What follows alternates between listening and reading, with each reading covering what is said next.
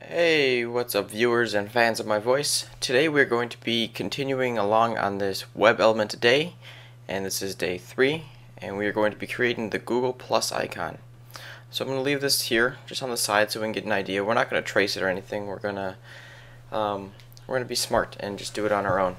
Now the font that Google uses costs about $300, and I'm too cheap to do that, so we're going to use a font that looks somewhat like that, close enough. So yeah, you guys aren't worth that kind of money, so yeah. Anyhow, let's create a new layer. We're going to grab the rounded rectangle tool, and let's try 4 pixels and see what that looks like. Way too small. Let's try 8, and that looks better. And this might vary depending on what size you're going to make the icon. I want to make it fairly large so it's easy for you to see, and then later I guess we can scale it down if you really wanted to. But you don't want me working on something this tiny.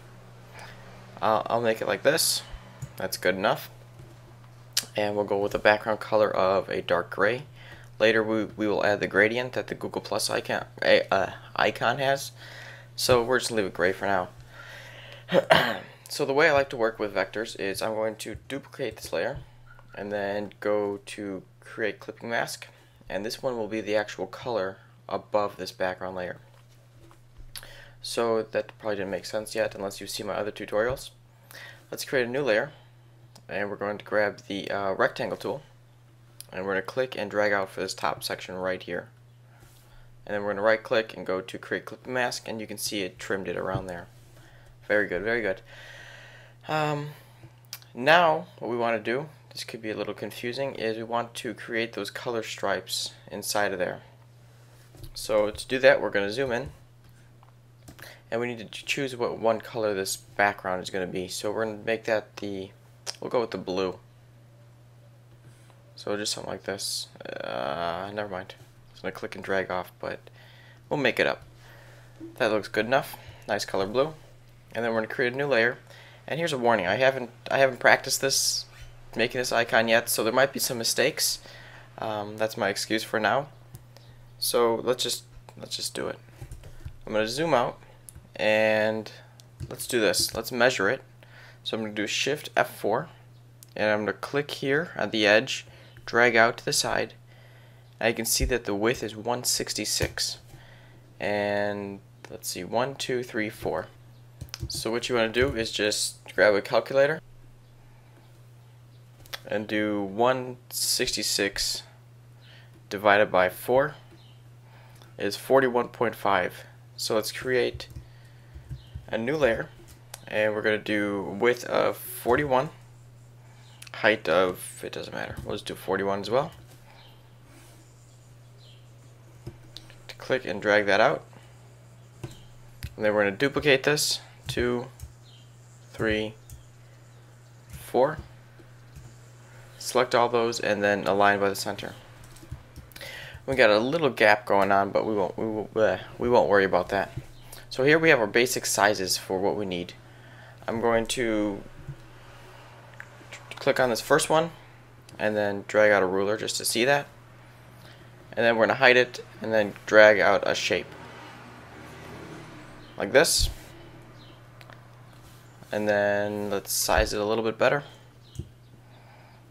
Looks good. Right click it, create clipping mask so it rounds it off. And we're going to make this one red.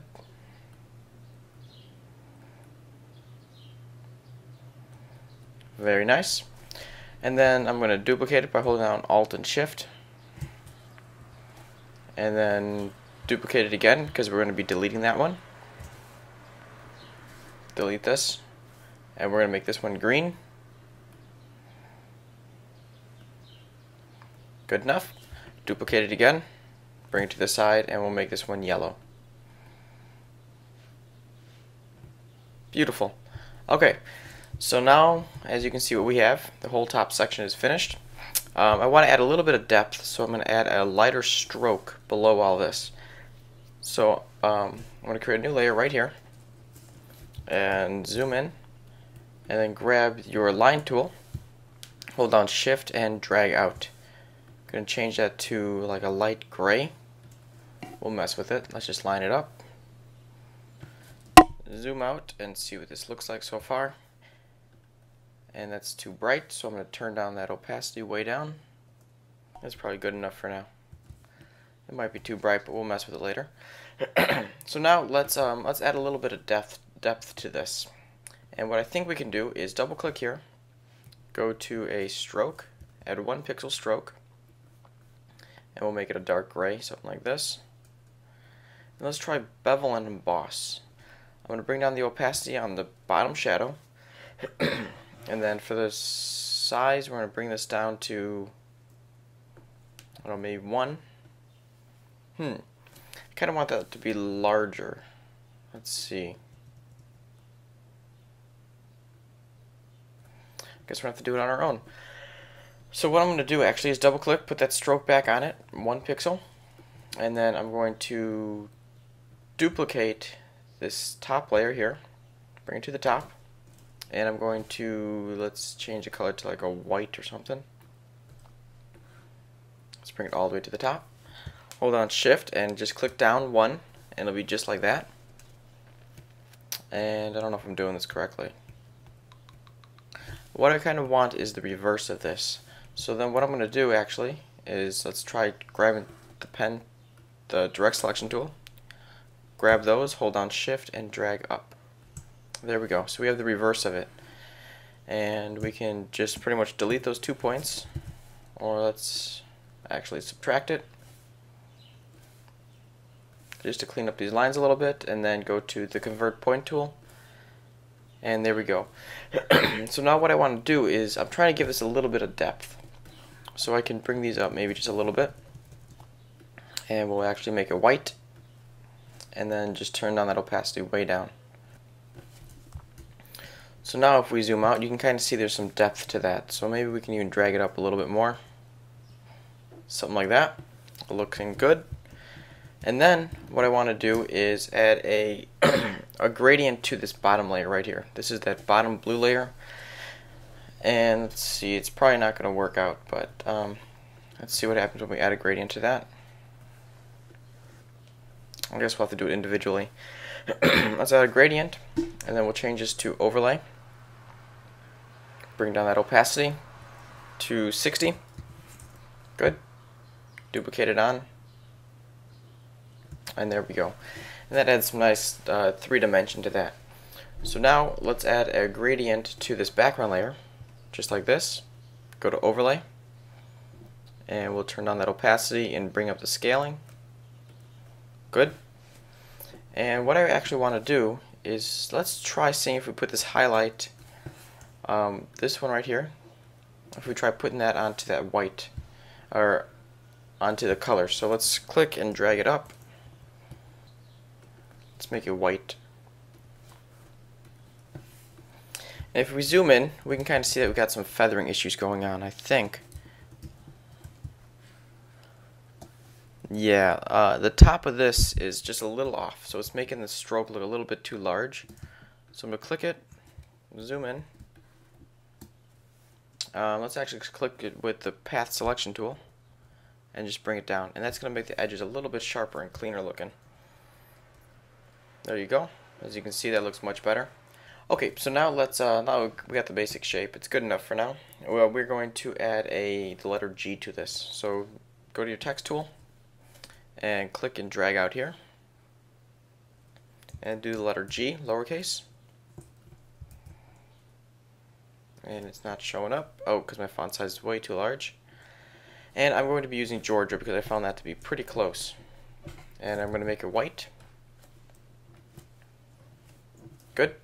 And then click again, and we're going to do the plus sign. And this one we're going to bring that to bring that size way down. Looking good. Let's line that up just so it looks nice and acceptable. And then we're going to center it.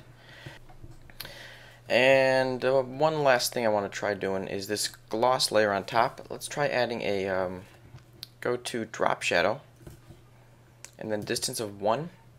Change this to normal. Make that white, and bring up the opacity, and then bring down the size And then go over to blending options and bring the opacity all the way up, but bring down the fill. So then what that does is makes the fill lighter, but makes that drop shadow 100%. So we're going to bring that fill down to, let's try 45. Then the drop shadow will bring that opacity down, just so it's a little bit crisper on the edge. That was a free tip for you. I wasn't planning on doing that, but you know what? I can't keep all the secrets to myself. Okay, click Alright, and you know that's looking very nice. I think I'm going to end it with that. Let's clean up this a little bit. Let's delete these layers that we don't need. Delete that. And we'll name this background. And then group all this together, and we'll name this Google Plus icon. Good. Alright, so that's going to finish off this tutorial. Be sure to tune in tomorrow for the 4th day of this series. It's coming to a close very soon, so hopefully you've learned something and had some fun. If you have any requests or questions, be sure to leave it in a comment below, or PM, or Twitter, or Facebook. We're on everything, so you can find us fairly easily. So thanks for watching, and see you next time.